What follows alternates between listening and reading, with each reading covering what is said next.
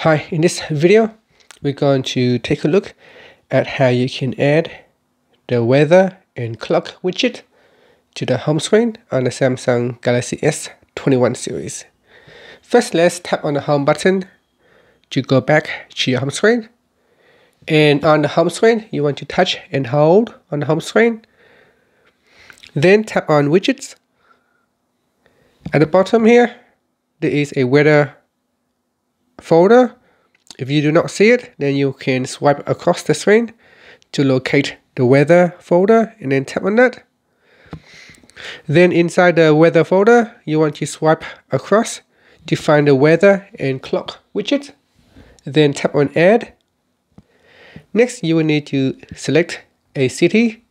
So here I've got one available for me to use. If your city is not displayed in the list, you can tap on the plus button at the top. And in here, you can put in the city name.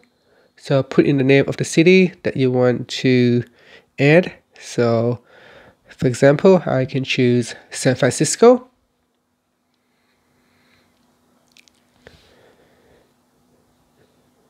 Now just give it a few seconds for the widget to add the city to the list. And then you want to select that city. And here, add it to this particular screen. Now, if you do not like the widget where it plays on the screen, you can touch and hold onto the widget, and then you can drag it to a different home screen. So here, I'm going to place it on this blank home screen. And you can also adjust the size of the widget by simply dragging onto the handle.